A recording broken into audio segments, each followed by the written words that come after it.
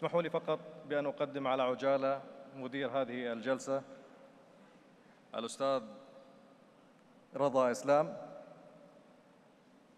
هو رئيس التنفيذي لأمواج المستقبل المختصة في مجال الاستشارات التقنية، ويعمل منذ 8 سنوات في منظمة رواد الأعمال العالمية التي تهتم بمشاركة الخبرات بين رواد الأعمال على المستوى الدولي. شخصياً طبعاً عمل المهندس رضا إسلام كمدير للمنظمة في المملكة العربية السعودية، وهو الآن يشغل منصب مدير المنظمة في الشرق الأوسط وأيضاً في باكستان. فالرجاء أن ترحبوا معي بسيد رضا إسلام والمشاركين في هذه الجلسة.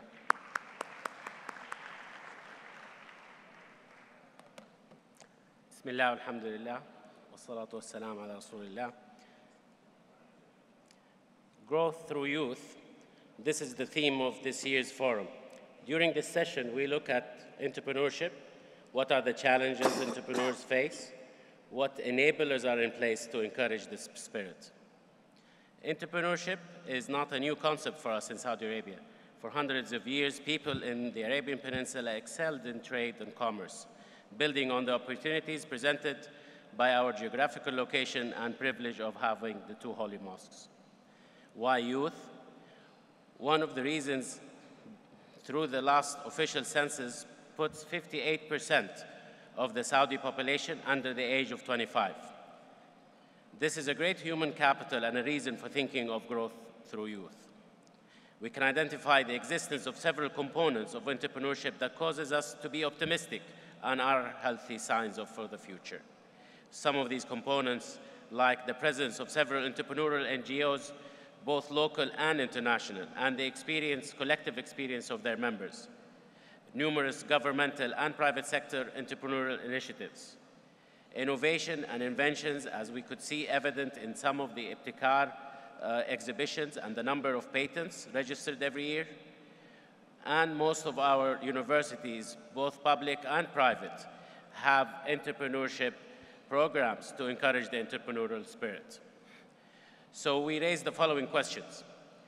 What are the challenges that entrepreneurs face? Where are we today in building and stimulating the culture of entrepreneurship and innovation among our youth? What is the role of the GCC governments in developing and supporting the entrepreneurship ecosystem? What support and finance is available to young entrepreneurs? What are the responsibilities across the public and private sector, as well as the education system, to incubate and facilitate the entrepreneurial spirit? Let us hear from our panelists what they can share with us to help address these questions, and it gives me great pleasure to introduce to you our panel for this discussion. We start with Mr. Abdul Muhsin Al-Badr. Abdul Muhsin is the General Manager of Prince Ahmed bin Salman Applied Media Academy. He is the founder of D-Links Advisory, a business development advisory. And since 2007, he is the founding member and a board member of Al-Ghad Youth Foundation, the first youth NGO in Saudi Arabia. He's also the founder of Invest in Saudi, a company bought later by Sagia in 2005. Abdul Muhsin is a founding member and chief executive officer of the Global Competitiveness Forum from 2006 to 2011. He started his career in the private sector at Al-Mara'i company in 1997. Abdul Muhsin has 2 books, Impacts of Globalization on Saudi Arabian Dairy Industry, with highlight to foreign direct investment, and the Saudi Company and Social Responsibility. In addition to this, Abdul Muhsin writes for Al-Iqtisadi and Al Jazeera newspapers. Next, we have Mr. Farid Kurmustaji. Farid has been serving as the managing director of the Mohammed bin Rashid Fund for SME in Dubai, a subsidiary of the Mohammed bin Rashid Establishment for Development of SMEs, mandated to promote entrepreneurship and create a strong growth environment for small and medium enterprises in Dubai. Prior to that, Farid was director of the Entrepreneur Development Department at Dubai SME.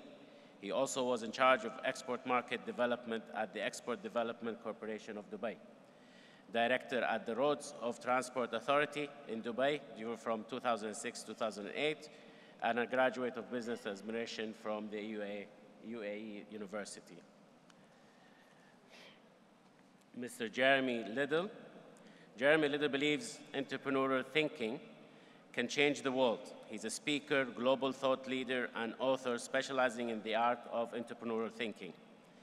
As the Australian president for the G20 Young Entrepreneur Alliance, Jeremy advises world leaders on global best practices in policy and process for entrepreneurship's ecosystems, with the intention of creating a positive changes and sustainability. By the age of 20, Jeremy was managing the first startup business in booming Australia's juice bar trade, opening Australia's #1 juice station outlet. In 2005, he co-founded a natural health company called Rio Life, which was named Australia's fastest growing small business in 2010 by Business Magazine. Jeremy is also a TEDx speaker and a keynote speaker globally for the G20 YEA. He speaks at the United Nations expert group meetings on youth and entrepreneurship and featured in the Shoestring Media in 2012 Young and Influential list. We have Mr. Gregoire Senchi. He is the chairman and CEO of Next Stage, a company that he co-founded in 2002, a building player in the growth equity investment, managing 0.5 billion euros to fund unlisted and listed growth companies in France and EU. Gregoire has been an internet pioneer since 1988. He was the president of Streaming Media, which was taken public on the NASDAQ in 2000, subsequently merged with MarketWatch and acquired for $500 million by Dow Jones in 2005. He has been actively involved in promoting entrepreneurship since 2007 and is the co-founder of the G20 Young Entrepreneurs Summit, for which he was the first chairman of the G20 YEA until 2012. He is now chairman of the G20 YEA in France. He's a chairman and co-founder of Citizen Entrepreneur and the Citizenship Week, which is launched in 2007, and he also was one of 4 experts for the French government during the Entrepreneurship Conference, whose closing was at the Élysée by President François Hollande. We have Mr. Chris Hughes. Chris is a social media pioneer. He is the embodiment of today's highest young innovation and represents the forward-thinking entrepreneurship aptly suited for our fast-paced digital world. Best known as one of the co-founders of Facebook, Hughes, along with fellow Harvard roommates, took the simple concept of a student directory and turned it into a multi-billion-dollar global phenomenon, setting the template for today's social media landscape and transforming the way the world sends, shares, and disseminates information. After leaving Facebook, Hughes coordinated the online presidential campaign for Barack Obama in 2008, merging the power of social media and politics and redefining the future of political campaigning. He was named the kid who made Obama president by Fast Company magazine. He is the executive director of Jumu, a nonprofit social network organization which founded in 2010. And since 2012, he is the editor-in-chief and of his both 100-year-old magazine, The New Republic. Thank you.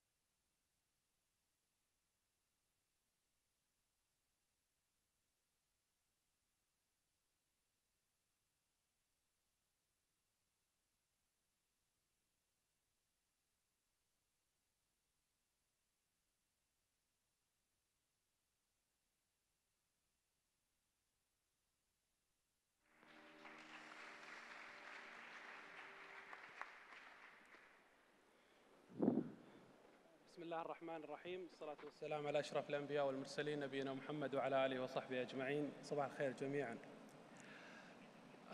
أنا حبيت أبدأ بداية مختلفة.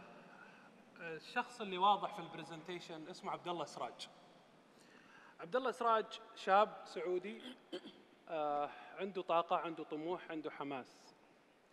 أمس كنت تكلمني يسألني عن موضوع، ففي سياق الحديث قلت له أنه أنا رايح منتدى جدة الاقتصادي، فطلب مني أنه ينتج فيلم قصير عن الغد. وطبعاً أنا ما اعتقدت شخصياً أنه ممكن ينتجه في 12 ساعة. العمل اللي شفتوه دقيقة و50 ثانية أنتج عبد الله سراج خلال أقل من 12 ساعة. حبيت أشكره بالنيابة عنكم ونحيي، لأنه شاب وله مثال واضح. وهذا بداية الحديث عن الغد. احنا اليوم جميعنا في المملكة العربية السعودية نمثل مؤسسة الغد. أعتقد أنه في شيء في البرزنتيشن بس أو الفليب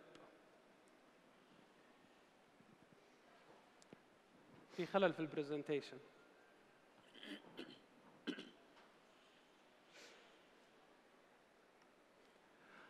طب عموما على بال ما يصلحوا التكنيكال، احنا حبينا اليوم لما نشارك في منتدى جدة، حبينا نشارك برسالة.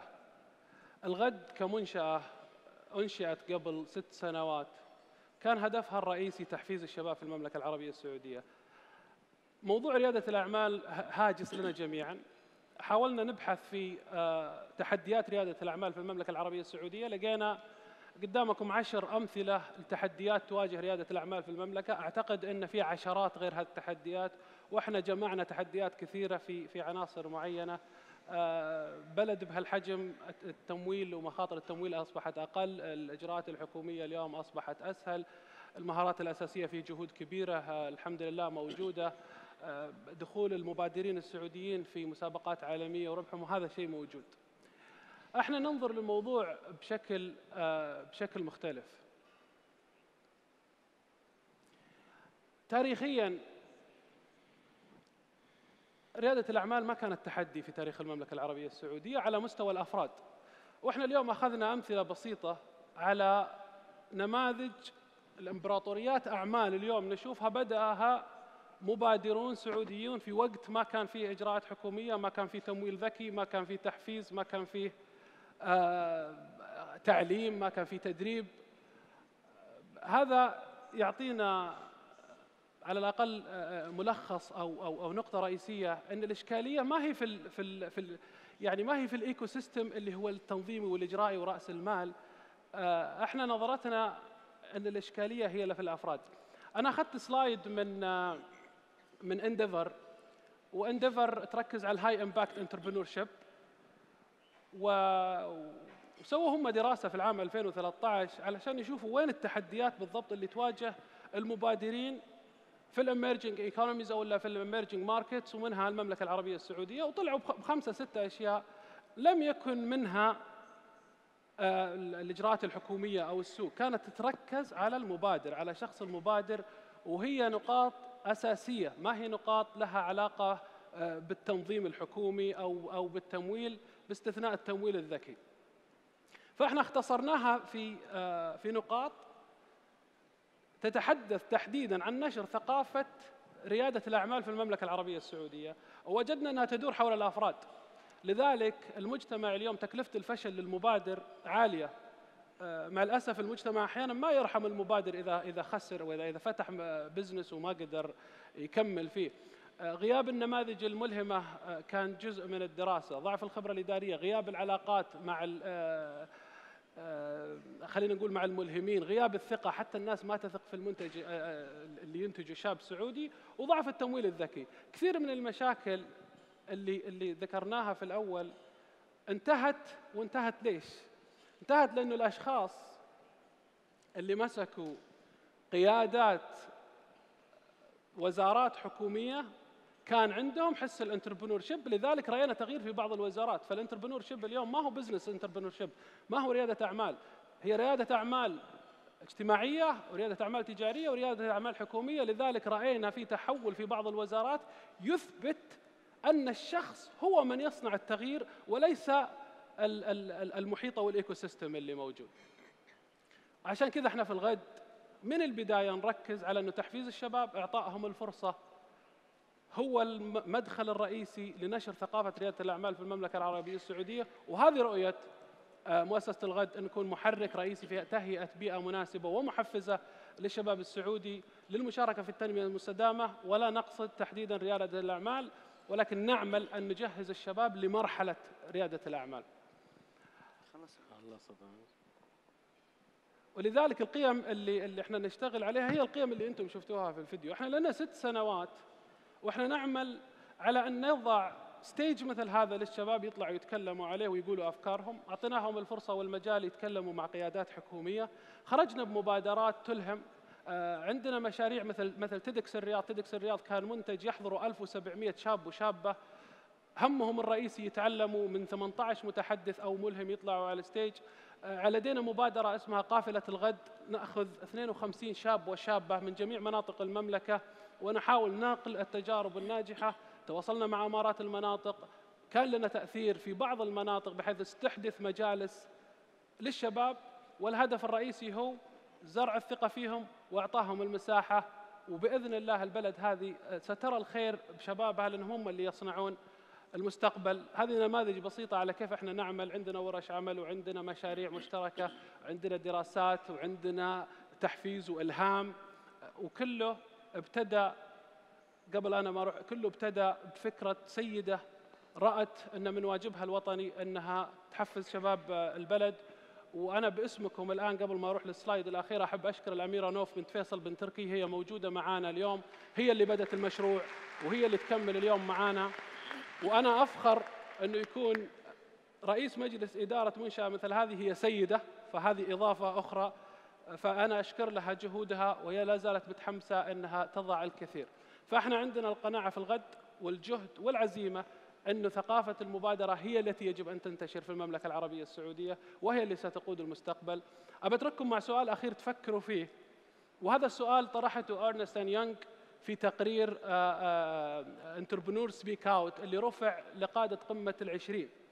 وكان السؤال على تحديدا، هذا السؤال سئل لمبادرين سعوديين، والسؤال كان: هل تعتقد أن الثقافة في مجتمعك تدعم ريادة الأعمال؟ أنتم فكروا، هل فعلا فيه نسبة عندنا كبيرة؟ أنا بحط الجواب، وأنا عندي شخصية تحفظات كثيرة على الرقم.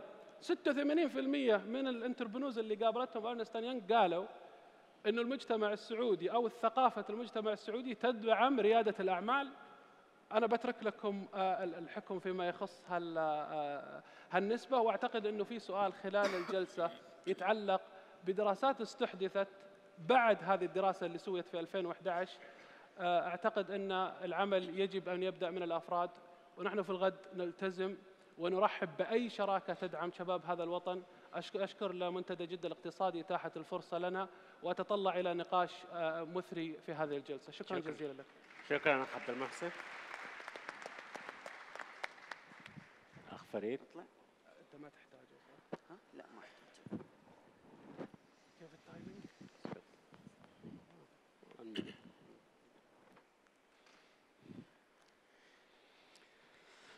بسم الله الرحمن الرحيم.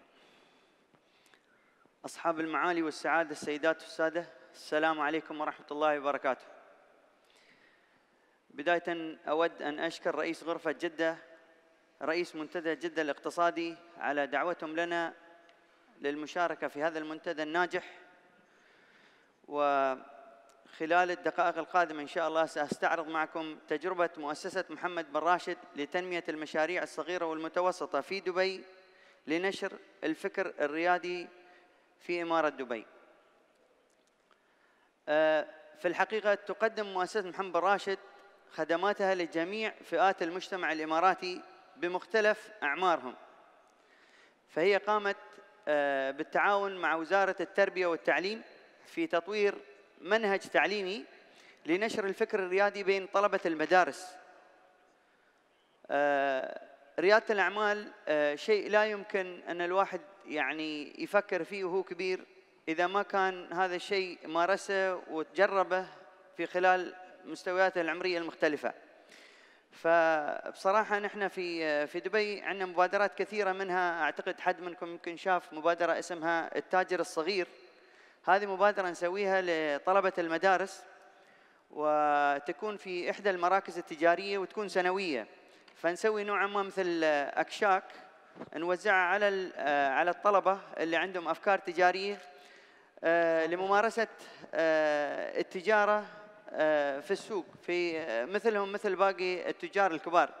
الفكرة مو في نوعية المنتج اللي هم يبيعونه، بس الفكرة في أنه يبدأ يفكر كيف يشتري ويبيع ويتفاوض ويتعلم مهارات التجارة يعني. هذه طبعا لطلبة المدارس. أيضا في عندنا مبادرة أخرى مع كيدزانيا. إحدى المؤسسات الرائدة، طبعا أكيد تعرفونها، مقرها المكسيك، في لها فرع في دبي مول. احنا بعد وقعنا اتفاقية تعاون معهم وأدخلنا قسم جديد لتعليم ريادة الأعمال للأطفال اللي هم يدخلون كيدزانيا ويلعبون هناك. ففي بصراحة الكثير من المبادرات اللي تعلم الأطفال كيف يمارسون العمل كوظيفة. فنحن أدخلنا على كل التجارب اللي هم عندهم الجزئية المتعلقة بتعليمهم ريادة الأعمال وكيفية ممارسة التجارة. هذه طبعا بالنسبة للأطفال. بالنسبة للكبار في عندنا جائزة الشيخ محمد بن راشد للأعمال، اللي هي تكون تشجع المشاريع المتميزة سنويا، وأيضا تشجع الجهات والمؤسسات الحكومية الداعمة لهذه المشاريع الصغيرة والمتوسطة. وإن شاء الله خلال البرزنتيشن سأستعرض عليكم بعض الخدمات اللي أو بعض البرامج اللي عندنا اللي تصب في دعم استمرارية المشاريع الصغيرة والمتوسطة. عندما بدأنا المؤسسة قبل حوالي 12 سنة، واجهنا بصراحة مشكلة أن الكثير من المواطنين كانت عندهم أفكار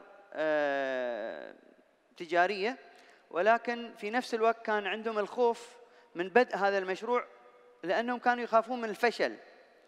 فهذه طبعا حقيقة وواقع يجب التعامل معه. الكثيرين منا اليوم يريد أنه يبدأ مشروعه وعنده الفكرة، ولكن يريد من يشجعه ويدفعه إلى خوض التجربة الأولى. فالخوف من الفشل هذه أكبر يعني سبب يخلي الناس ما تبدأ المشروع. فاللي عملناه نحن أطلقنا مبادرة باسم برنامج انطلاق، اللي تم من خلاله ترخيص كل الأفكار المنزلية وإعطاها الإطار القانوني للعمل من المنزل. فأصبح يعني اللي عنده الفكرة بدلاً ما أنه يأجر محل ويعمل الديكور ويجيب عمالة ويعني يصرف الكثير، قلنا له لا ما عليه، احنا بنعطيك الرخصة وانت مارس العمل اللي انت في بالك من المنزل. إذا شفت الفكرة مجدية وحصلت على إقبال الناس، بعدين ممكن تتوسع بعد 3 سنوات. فأعطيناه الفرصة لمدة 3 سنوات أن يجرب المشروع، والحمد لله في كثيرين نجحوا وتطورت مشاريعهم إلى مشاريع فعلية بعد 3 سنوات، أو في كثيرين منهم أيضا في أقل من 3 سنوات يعني حصل على الثقة وتعلم شو المطلوب وحسن المنتج اللي عنده وقدر يطلع برا. في عندنا في المؤسسة برامج تعمل على تطوير تنمية قطاع الأعمال في دبي. من هذه البرامج أو من هذه الخدمات خدمات استشارية وتدريبية. فنحن عندنا جلسات استشارية فردية مع كل شخص يفكر في إنه يبدأ مشروعه الصغير في دبي. نعلم هذا الشخص كيف إجراءات الرخصة، شو الطلبات، شو ممكن يسوي، كيف يعد خطة العمل، كيف تسوي دراسة جدوى، الأمور المبادئ، خلينا نقول مبادئ التجارة. وأيضا إذا شفنا أنه محتاج، في عندنا أيضا دورات تدريبية لتأهيل هؤلاء الشباب، فنرشحهم لدخول الدورات في المجالات اللي هم نحس أنهم يحتاجون إلى تقوية فيها، مثلا مجال التسويق، مجال الموارد البشرية، مجال الإدارة. في عندنا طبعا مجالات مختلفة. لضيق الوقت صراحة ما أقدر أدخل في تفاصيلها. في أيضا عندنا خدمات تهدف إلى تقليل تكاليف تأسيس المشروع في إمارة دبي. مثل ما تعرفون يعني يمكن احنا عندنا الإيجارات شوي أغلى من الأماكن الثانية. عندنا الديكور مكلف، عندنا الأيدي العاملة شوي غالية. فجينا قلنا لهم خلاص نحن بنعفيكم عن رسوم الرخصة لأول 3 سنوات. فالشاب المواطن اليوم لما يريد يفتح مشروعه في دبي نعفيه عن كل الرسوم اللي المفروض أي تاجر يدفعها لممارسة عمله التجاري في دبي.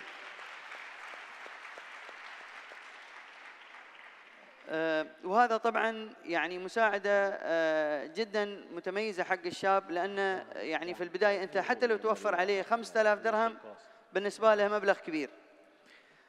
بعدين عملنا اتفاقيات تعاون مع جهات حكومية وشبه حكومية اللي هي تملك العقارات، يعني منها مثلا جهة اسمها وصل العقارية. وصل العقارية هي الجهة اللي تدير كل العقارات التابعة لحكومة دبي. وأيضا في جهات أخرى عندها تملك الكثير من العقارات. فالمؤسسة عملت اتفاقيات تعاون معهم لإعطاء أسعار تفضيلية لهؤلاء الشباب اللي يتحولون من طرفنا، وأيضا لإعطائهم الأفضلية في التأجير. فمثلا إذا كان في عندنا شخصين، واحد محول من المؤسسة وواحد ثاني عادي من خارج المؤسسة، هم يفضلوا يعطوا المحل أو المكتب للشخص المحول من المؤسسة وبتخفيض يتراوح بين 20% إلى 30% من قيمة الإيجار. طبعا هذه بعد يعني دعم كبير لهم في بداية مشوارهم التجاري. أيضا في عندنا حاضنة الأعمال التجارية اللي في عندنا تقريبا يعني كانت في حاضنة، وهي الحاضنة ما شاء الله يعني الإقبال زاد عليها، حاليا ما فيها ولا مكتب. فإحنا توسعنا فيها وعملنا حاضنة ثانية بضعف المساحة.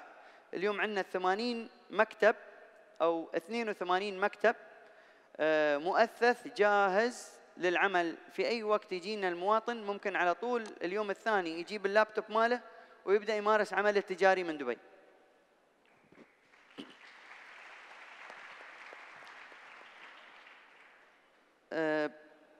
بالنسبة لخدمات التمويل طبعا هي ضرورية.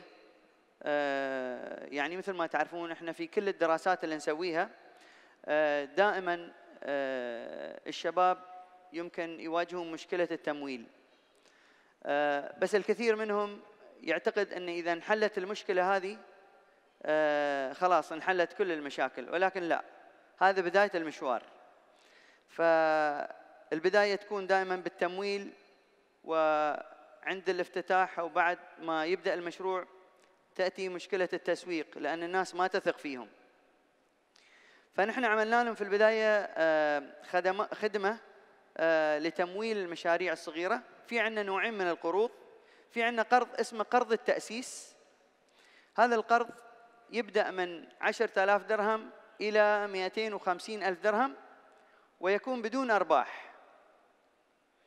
هذه تكون للمشاريع الصغيرة أو المتناهية الصغر اللي محتاجة إلى رأس مال سريع. ممكن تأخذ المبلغ هذا تشتري فيه، تدخل في صفقة يعني يعني تمويل سريع ممكن نقرضهم إياه، ويمكن رد هذا المبلغ في خلال 7 سنوات قادمة، يعني مدة السداد، مدة إعادة المبلغ. وأيضا في عندنا القرض الرئيسي اللي هو من 250,000 درهم إلى مبلغ 3 ملايين درهم، وهذا يكون لأصحاب الأفكار أو حتى الناس اللي عندهم مشاريع في دبي ويريدوا تطوير هاي المشاريع بالتوسع أو بفتح فروع جديدة أو فتح خط إنتاج جديد. فهذه نوع ثاني من القروض.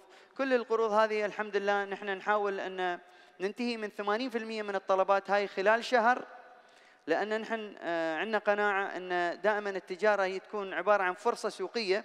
فأنت إذا جاك الشاب طلب منك خلينا نقول القرض وأنت أخرت 6 شهور، ربما الفرصة هذه تروح لحد ثاني أو حد ثاني يكون أشطر منه.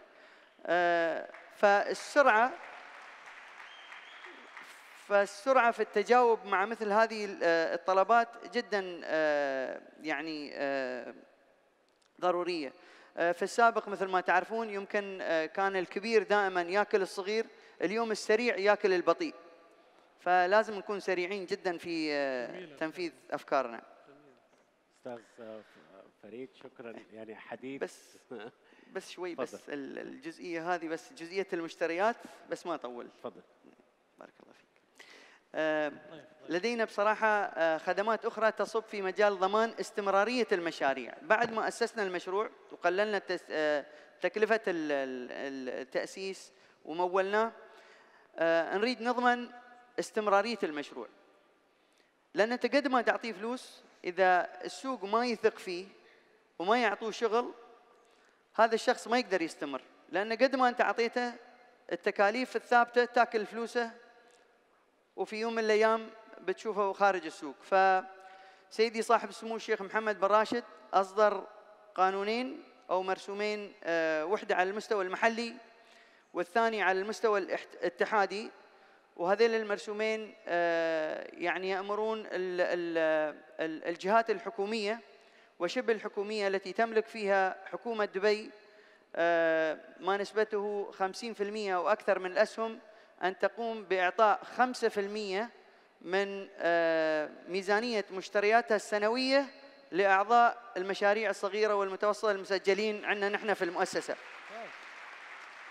فهذا بصراحة دعم كبير للشباب. وأصدر قانون ثاني للوزارات الاتحادية واللي تفرض عليهم إعطاء 10% من مشترياتهم السنوية للمشاريع الصغيرة والمتوسطة المسجلة في مؤسسات الدعم. وأيضا نحن نحاول نشركهم في المعارض والمؤتمرات ونروج لمشاريعهم في الكثير من المحافل الدولية، وهذا كله يبني لهم الثقة وتعطيهم القدرة على الاستمرارية في السوق. بارك الله فيكم ونتمنى التوفيق للجميع. أحسنت أخ فريد. جام. أحسنت. الله يخليك. رائع والله. Thank you. Now, we had a video and we unfortunately don't have it. However, I will be speaking again at 1 p.m. over lunch. So if anyone would like to join to listen to that, please do. I'm sure that I don't have to say this, but I'm going to reiterate some statistics around unemployment that are fairly shocking. There are 1.8 billion youth in the world right now, a quarter of the world's population. 87% of them live in developing countries, and 2/3 of them are underutilized, so they're not in full-time education or employment. 1.2 billion youth that don't know how they're going to put food on the table in the foreseeable future due to being underemployed. Now, this is a huge problem. Now, it's not just reserved for the developing countries. In the EU from 2008 to 2012, youth unemployment increased by 24.9%. And even in Australia, one of the most robust economies in the world, 1 in 4 youth right now, so those aged 15 to 24, are not in full-time education or employment. This is a big problem, and is a problem that I propose that entrepreneurial thinking and ecosystems, that entrepreneurship is the solution to. And I must commend Sheikh Salah and the Jeddah Chamber for putting on such a fantastic event, and all of the initiatives that are happening around entrepreneurship in the kingdom and in this region.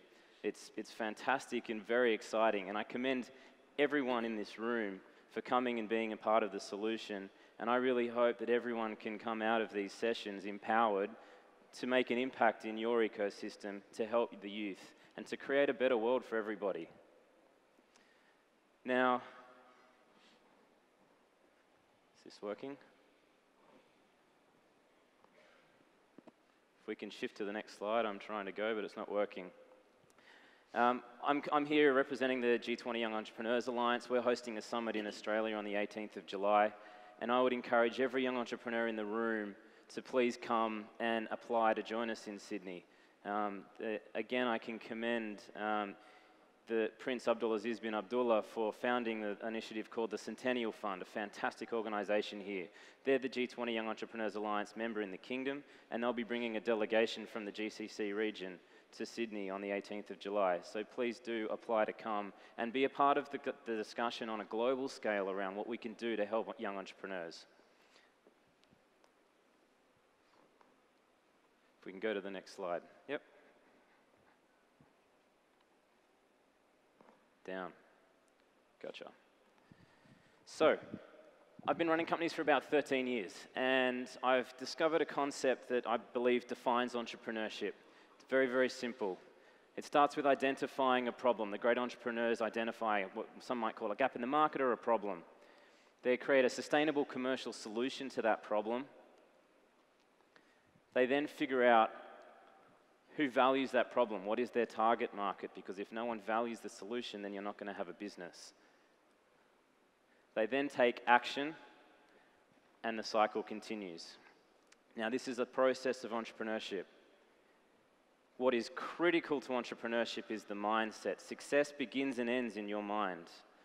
So when you run a company, you inherently learn these mindsets, but these mindsets can be educated. Peter Drucker says that entrepreneurs are not born, they're made.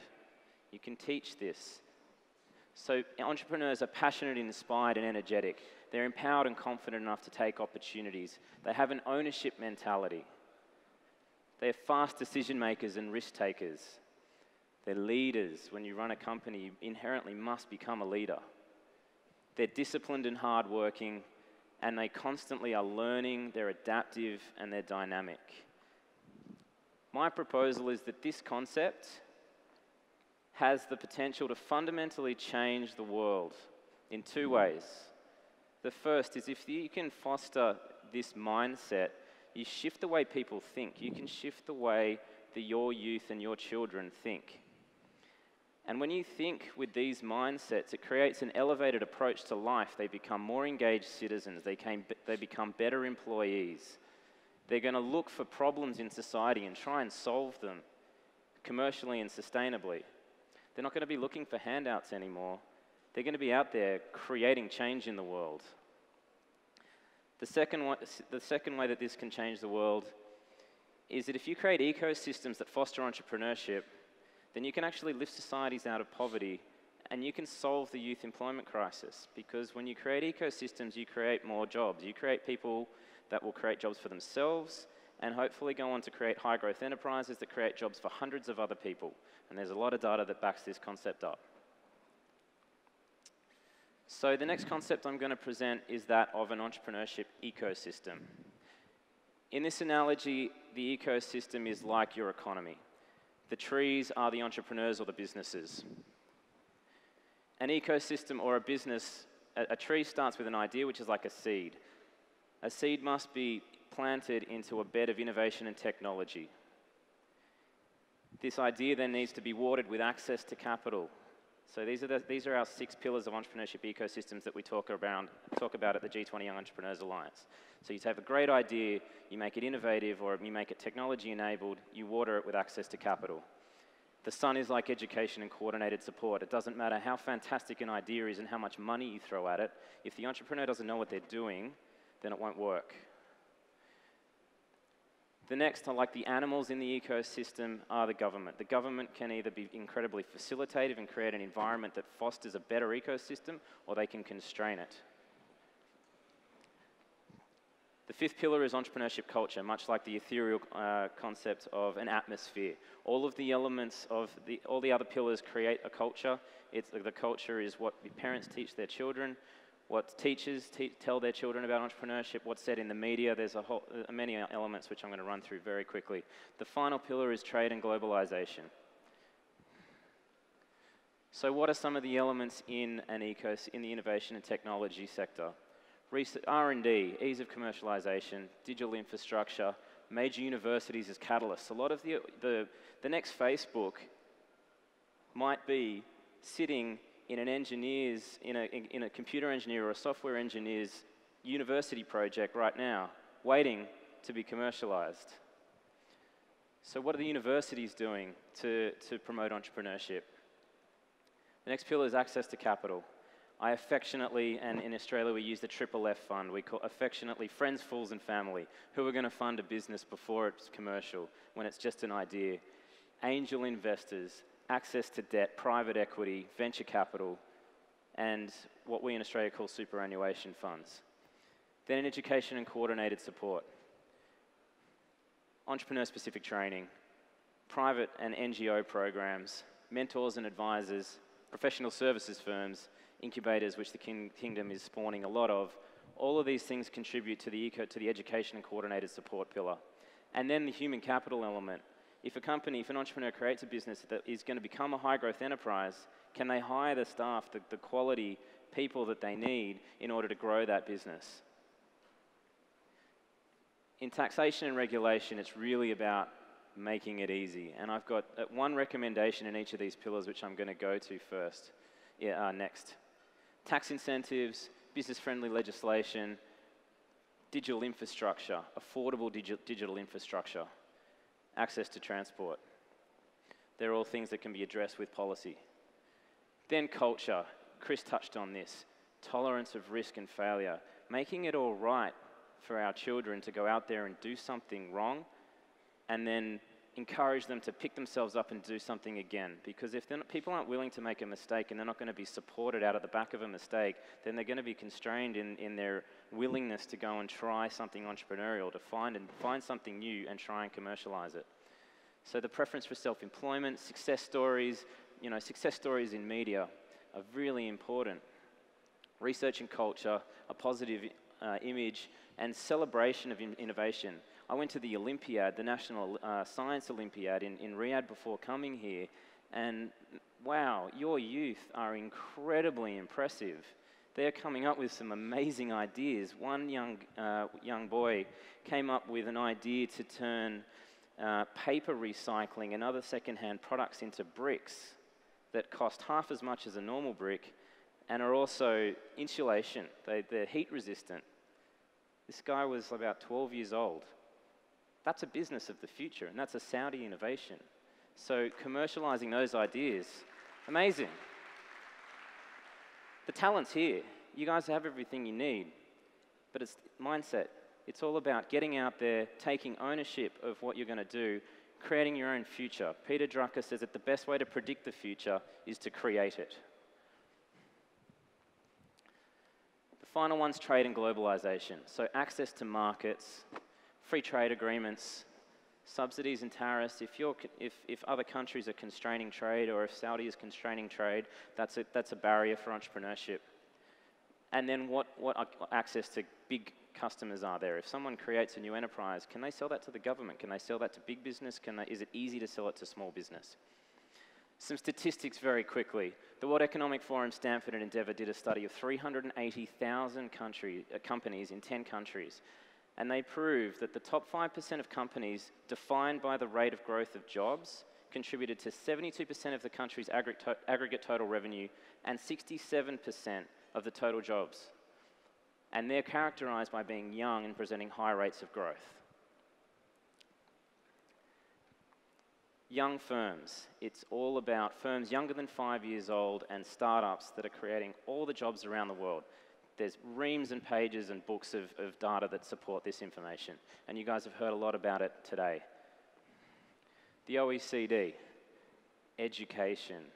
In order to strengthen entrepreneurial abilities, teaching methods must be redefined from primary schools to universities. Activities that go beyond traditional teaching, such as dedicated entrepreneurship centers, internships, teacher and advisory education, and increasing an entrepreneurial mindset. This isn't just our opinion, this is the opinion of all the leading organizations around the world. You need to focus on entrepreneurship and education. Entrepreneurs are made, not born. And it can be taught like any other discipline. Entrepreneurship is a skill. Of course, there's going to be some people that are naturally more apt and more talented. However, it's a skill that can be taught, like any other skill.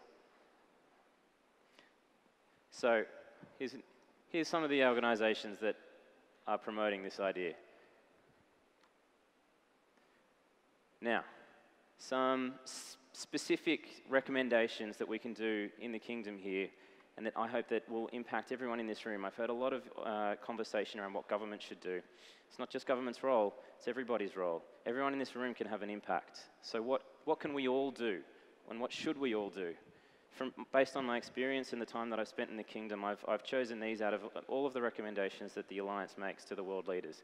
So in the innovation and technology pillar, there's this fantastic concept called free access IP, where universities, instead of making it very difficult and making it complicated for companies to come and commercialize their technology, they give it away for free.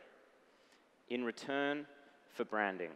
And it's incredibly impactful. So for anyone that's representing a university here, you can go back and say, hey, all of this research and development that's happening here, let's give it away to our young entrepreneurs, let's give it away to our businesses, but make them sign a contract where anywhere they use that intellectual property, it promotes the university. The net effect of this, it started in Glasgow University and it's been adopted by about 40 universities around the world now. What they're finding is the net effect is the university actually makes more money because they get research and development contracts from the organizations that are using their IP. Access to capital. From what I've seen in the kingdom here, I think there's a huge opportunity for those that have some money to invest in your youth. Back your children, back your children's friends, encourage them to start businesses and invest in them. Experiential entrepreneur education should be throughout the school curriculum. From as early as you can start, 5 to 10 years old, there's programs that have proven to be successful around the world, all the way through to universities. It should be ingrained nationally. That the thing that I find quite ironic about this is that, you know, I feel incredibly humbled as an Australian to be flown over here to talk about entrepreneurship. However, I'm talking to a society that was built on merchants and traders. Entrepreneurship's in your DNA. You guys are one of the countries that founded entrepreneurship under another guise. It's almost like we just need to rediscover it and get it back into the teaching of the children. In taxation and regulation, I think that the most impactful thing that government can do is just make it easy. Just get out of the way. Make it easier, less red, we call it red tape in Australia. Just allow the entrepreneurs to do what they do and make it easy for them and don't constrain them. In culture, the media in this room, the media that have come, profile entrepreneurs, put the stories out there, make aspirations. And in trade and globalization, e-commerce obviously is critical to this. So banks installing more e-commerce platforms and promoting platforms like PayPal are incredibly impactful. So that's it from me. I hope I haven't gone too far over time. Thank you very much. As I mentioned, I'm talking at lunch. Thank you. Thank you. Gregoire.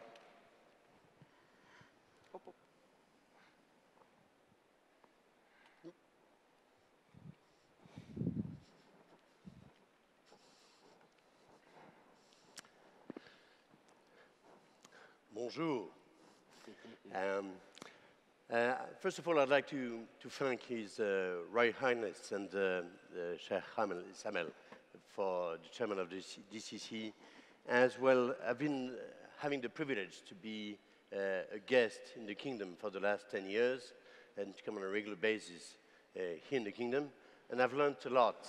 And I'd like to share back with you, first of all, the vision about what's going on about that world which is rapidly emerging through the emergence of the third industrial revolution, to talk to you about some data about why and how we can cope with the youth and the female unemployment challenge, and why are youth and female pivotal in the way to address the challenge of the job creation.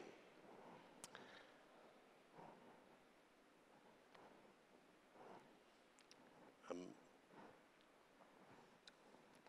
waiting for the... Can I get some support? Technically. Sorry.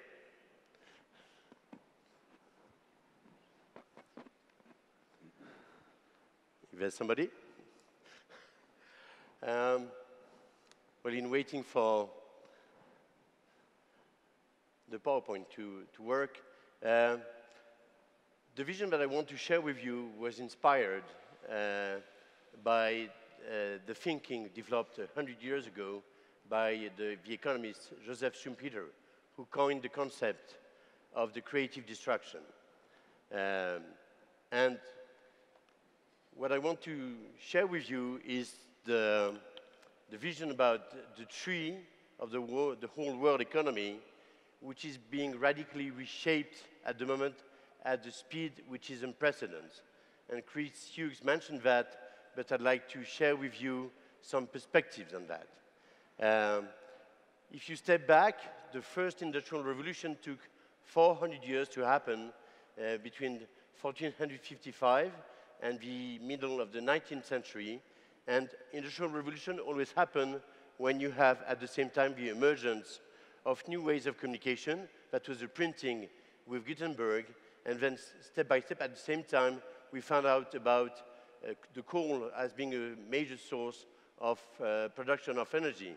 And this is what drove the emergence of the industrial revolution in the textile business. And that's how, step by step, it started to emerge out of Europe. Then and it took 400 years to happen. Then at the beginning, in the middle of the 19th century, we started to see the first mass media emerging, and that was the newspapers, and then we had the radio, and then the movie industry, and then the TV industry, the TV broadcast industry, and at the same time, at the end of the 19th century, we started to see the emergence of the oil as a resource, and we know about that here in the kingdom, as well as electricity with Thomas Edison. And this is what shaped the emergence of the second industrial revolution, where Henry Ford showed that it was about all structuring, terrorizing the industrial organization, which was driven by the industrial offering that was mass production, mass media, and mass consumption. And it fueled the growth of the whole world for the last 150 years, between 1850 and 1995. And in 1995, we started to see the emergence of the internet. In 94, there was 0 internet users all over the world. In 2010, now we have 1 billion. We had 1 billion internet users through fixed line. By 2015, there will be 6 billion internet users through the mobile and the tablets. And by 2020, that there will be 35 billion IoT, Internet of Things, which will be connected. And this is happening in less than 20 years. And at the same time, information, energy is becoming like information, something that we use, something that we produce, something that we share, and something that we inventory. And the shale gas, which did not exist 5 years ago, is now putting the US in the position to be the #1 worldwide producer in the energy market. And this is driving the emergence of those new sources of energies and of informations are driving the emergence of a new industrial model which is driven not by the offering, but which is driven by the demand. And typically, those organizations are much more collaborative, global, flat, and much less vertical and much more horizontal. And entrepreneurs and the entrepreneurs are playing a key role in the emergence of that. And the difference is that it's happening in 20 years, where the precedent industrial revolution happened in 150 years, and the one before in 400 years. And at the same time, we are experiencing 3 major demographic, social, and environmental disruptions. And at the same time, on top of that, we're experiencing 3 major technology disruptions. The one around information technology, the one around life science, and the one around the technology energy revolution. And this is driving the emergence of the whole new model, which is fully driven by demand and when the whole new value chain is about what I call an emotion-led economy. It's an emotion-led economy where the value of experience and the value of the brand is key. And behind that, you have the industry on demand and the internet industrial, which are reshaping all the services and manufacturing industry. And at the top of that, you have the key, which is how do we qualitatively optimize the natural resources exploitation. And this is what's happening at the moment, and that is happening at the speed of light. We are living through a moment which is a perfect moment of creative disruption, which is happening in less than 20 years. And to give you a perspective, the major markets going forwards will be, if you talk about that in terms of in terms of thousands of billion dollars, you're in a situation where the biggest part of the market for the next 10 years, and it's a $10 trillion market, will be the additional number of middle-class customers all over the world. And the one after immediately is about healthcare and aging, and the one after is about education. And why is that important in the perspective of what we are talking about today? It's key because it shows that youth and female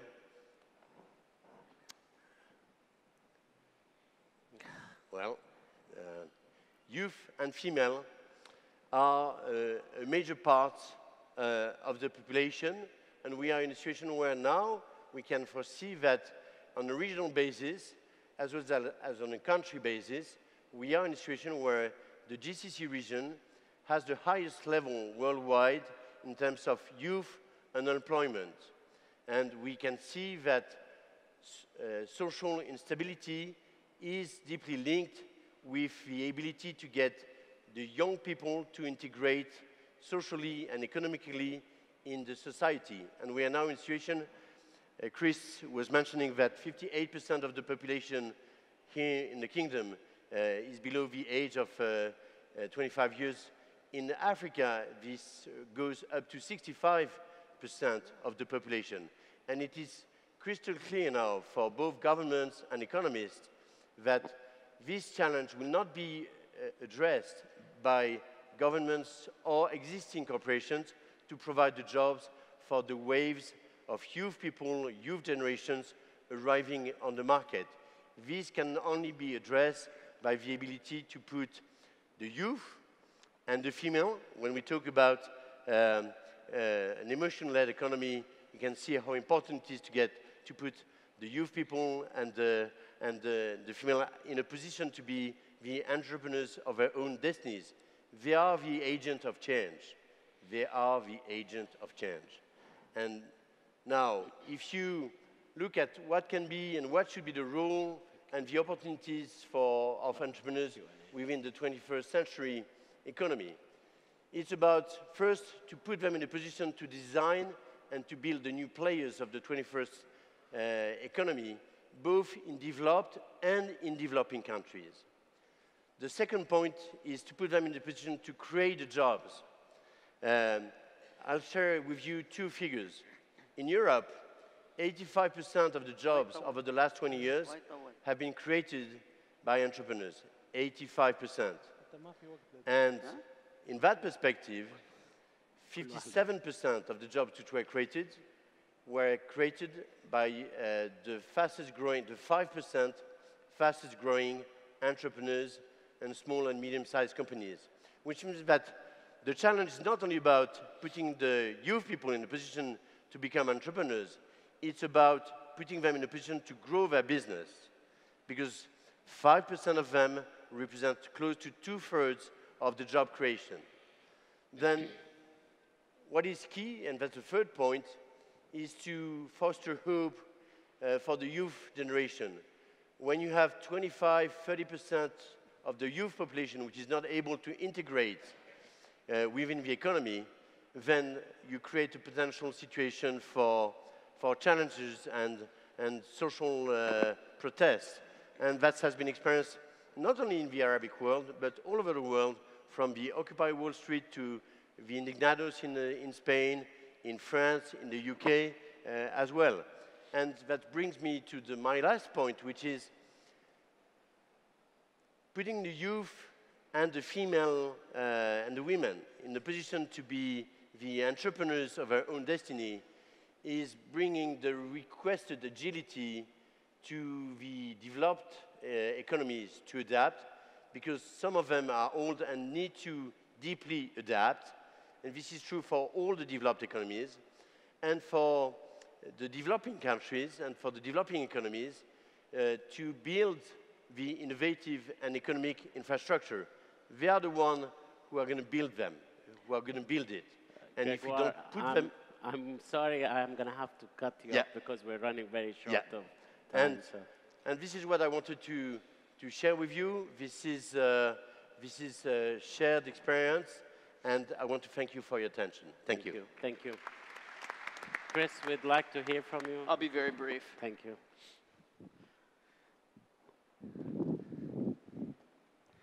I'll be very brief since I've already occupied so much of your time already this morning. Try to do it in less than 5 minutes. I'd just like to try to summarize a lot of the things that I think we've heard from several folks up here and that I was trying to share earlier, and then break it down into a really specific idea or recommendation before we go into a brief question and answer period. The first is, on the level of policy, it is incredibly clear that there is much to learn from what's happened in Dubai and in some of the most successful economies across the globe, that you have to make it as easy as possible for entrepreneurship to happen. It should be a prerequisite that legal structures that make it more difficult for new businesses to be created should be simplified. Fees and any kind of financial barriers that make it difficult for people to enter into or create new businesses should be significantly reduced, if not eradicated altogether. The first priority should be lowering those legal and financial barriers so that all of the other challenges that we face, we can work on those together. Second is the role of education, whether it's liberal arts and critical thinking, or very specific entrepreneurial education, as several members of the group up here have talked about. It has to be something that's focused on and thought carefully about. The kind of education that suited the world in Saudi Arabia in the 19th and 20th centuries, and for the United States and Europe as well, is just not going to cut it if we want to encourage entrepreneurship in the 21st. The third is diversity. I mean, it is incredibly clear that there is a growing wave of young people and a growing wave of people who of all classes, of both genders, who want to participate in the economy, and embracing that is only going to strengthen the effort. To be really specific before opening up for questions, I would highly encourage those of you who lead the Saudi Arabian government, society, and economy to go very small, very specific, and very local to start. Rather than thinking on always thinking on the notion of national policies, those are important, but at the same time as we pursue those goals, we have to cultivate young entrepreneurial leaders today. And it's easier to get 10 or 12 people the resources that they need to succeed and become mentors, become people that others can look up to, than it is to do that at a countrywide scale. That requires giving them connections, giving them mentorship, giving them capital, and most importantly, perhaps giving them a sense of camaraderie. Because entrepreneurship is difficult. It's not something that everyone is up for doing, and it needs to be something that a community is built in if it's going to ever really flourish or succeed. Thank you. Thank you, Chris. We had in the agenda at the time for Q&A, and we had assigned 10 to 15 minutes, but we're running very late on our time, so we've got about 5 minutes. I wanted to ask Farid, because I noticed how popular lots of the programs you mentioned. If we wanted to, a quick win, keeping in mind the difference in size of and number of entrepreneurs between the two countries, what could be, from your experience, quick wins for support for young entrepreneurs in Saudi Arabia? والله The things that had the biggest impact maybe in Dubai are? بصراحة دعم القيادة هذا أهم شيء في تنمية ريادة الأعمال في أي دولة.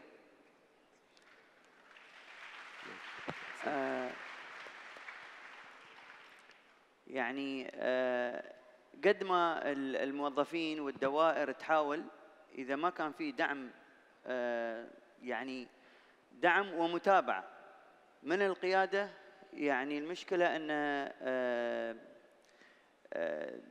المفروض أن أي مشروع يعني يبني مستوى معين من الثقة بينه وبين المشترين ليشتروا منه.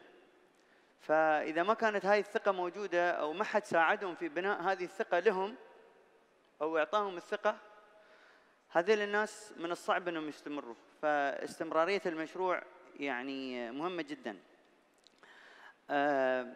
أنا بصراحة يمكن أول مرة ألتقي مع البنات في السعودية، يعني ما شاء الله شفت فريق العمل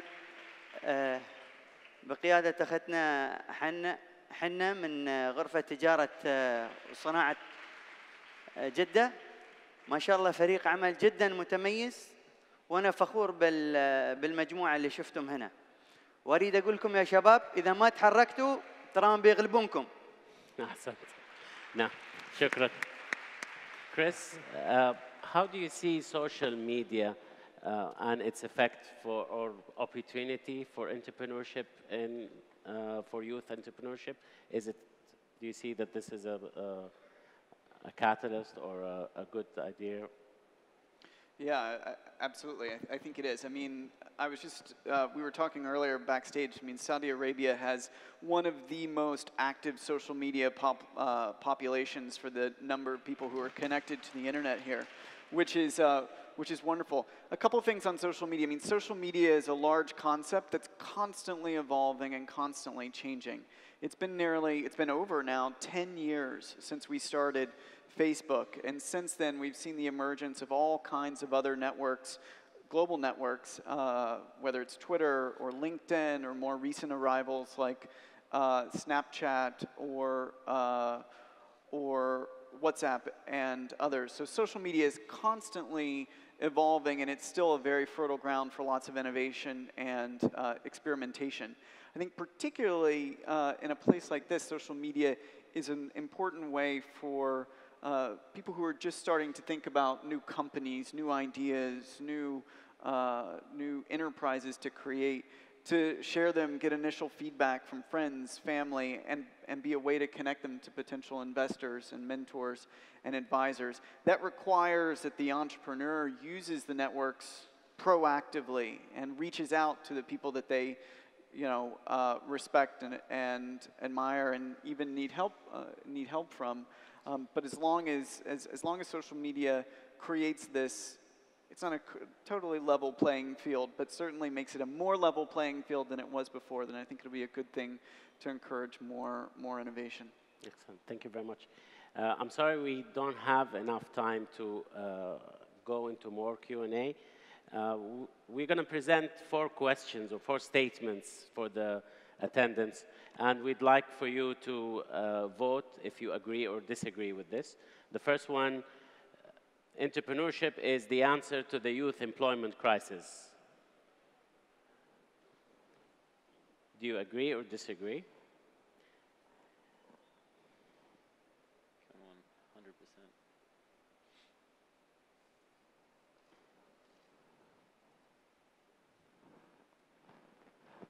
Okay.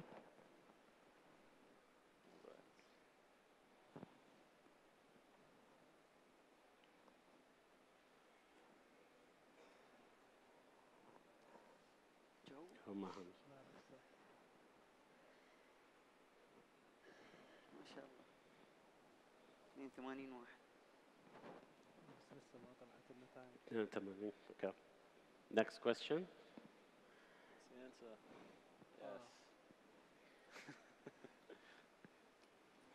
So 90% says yes. agree. Okay. Saudi big business must do more to invest in young entrepreneurs. Do you agree or disagree? I guess we don't get to vote.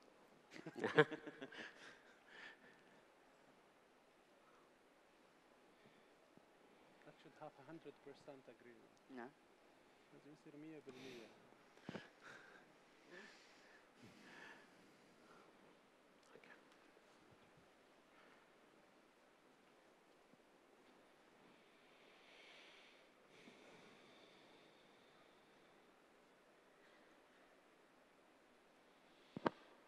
So I see 93% agree. Next statement, more must be done to support female entrepreneurs. Do you agree or disagree?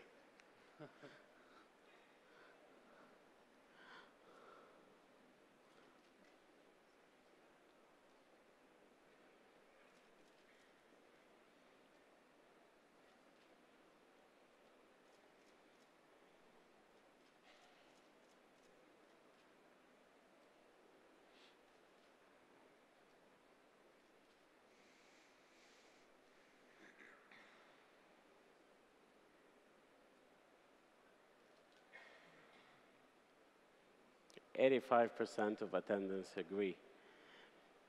Entrepreneurship must form a formal part of the education curriculum. Agree or disagree?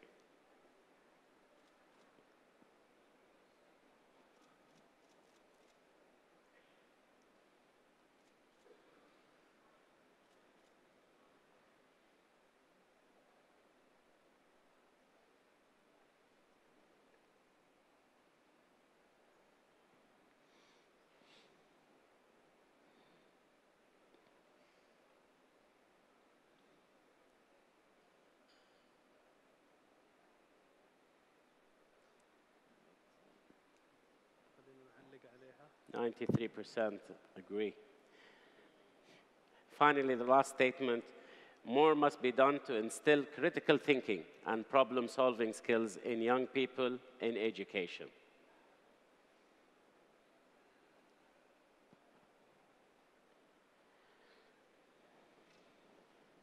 خلينا نعلق عليها ولا ما في وقت.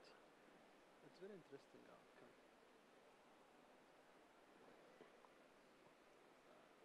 أو على الأقل على الأخير. أو على الأقل على الأخير يعني. Already.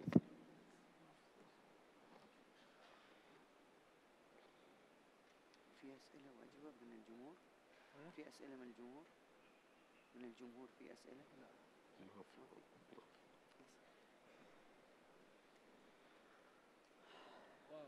93% agree. Well, thank you very much for the panelists. شكرا للحضور ونعتذر على الوقت. Thank you. Thank you, Chris. Thank you. Well done. شكرا للمهندس رضا إسلام وللسادة المشاركين في جلسة ريادة الأعمال التحديات وعوامل التمكين. أدعو الآن السيد عدنان مندورة الأمين العام للغرفة التجارية والصناعية بجدة لتكريم السادة المشاركين. أستاذ سلطان.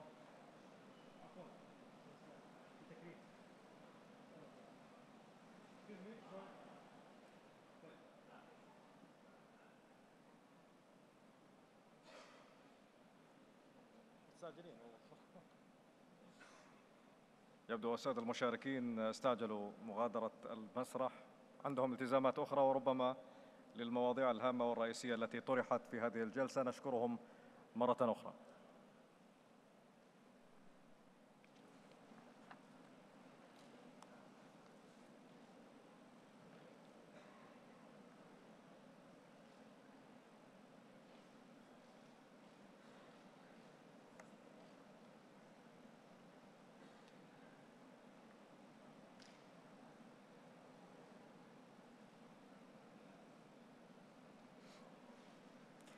وخلال هذا التكريم نذكركم فقط بالأجهزة التي بين يديكم. الجهاز الأول هو باور فوت، والذي تستطيعون المشاركة من خلاله في كل جلسة على حدة للتصويت على الاستفتاء الذي يعرض في نهاية كل جلسة. وقد صوت بعضكم على الاستفتاء الذي كان قبل قليل، ونظراً لكثرة عدد الحضور وقلة المصوتين نتمنى منكم الحصول على هذا الجهاز من خارج القاعة للمشاركة في التصويت في نهاية كل جلسة. أيضاً هناك جهاز آخر تحدثنا عنه بالأمس وهو جهاز بوكن. هذا الجهاز يتيح لكم المجال للتصويت على عدد من النقاط البارزة المتعلقة بكل جلسة والمشاركة فيها، أيضاً حتى على المشاركين في الجلسات ومدى أدائهم، وهذا التصويت سري. كما بإمكانكم الاحتفاظ بهذا الجهاز الذي اسمه بوكن الذي قد يمثل كرت تعريف شخصي بكم، وبإمكانكم أيضاً الحصول على هذا الجهاز من خارج القاعة والاحتفاظ به. وهناك جدار استفتائي إذا صحت التسمية بإمكانكم التصويت مباشرة على الجلسات والمشاركة في الرأي بشأنها. شكراً للأستاذ عدنان مندورة.